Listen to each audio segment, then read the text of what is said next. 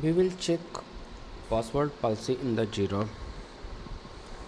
like what type of password user can create, a simple password or the complex password, what will be the length, and all those details.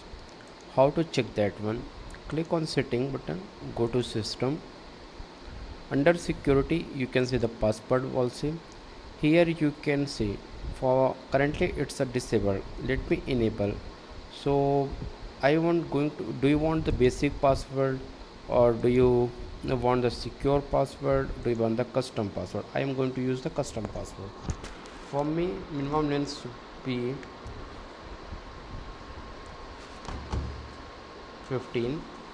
Okay, maximum length 64. Character minimum uppercase required 1, minimum lowercase required 1, digit 1, minimum special character 1, combination at least 4.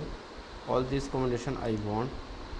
Similar password I don't want, and this user info. Click on update.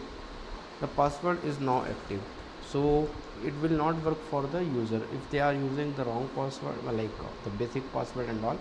It will give the error, they need to change the password. So like this you can enable the password policy for your project. If you want to disable, you don't like, just click on the disable button, click on update, so it will be disabled. So it's very useful in for Jira admins. Thank you for watching.